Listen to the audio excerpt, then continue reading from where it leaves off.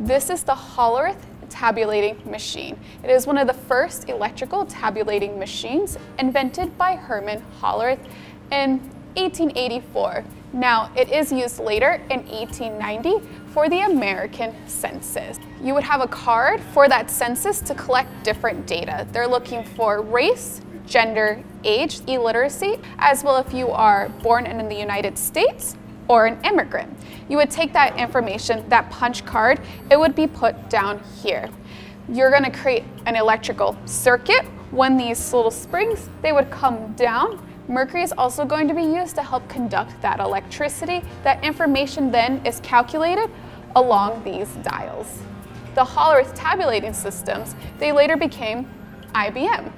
Prior to this invention, when women were joining the industrial workforce, they were mainly working for the census. They were collecting that data, calculating that data, and writing it down. Therefore, they were trained to use this invention.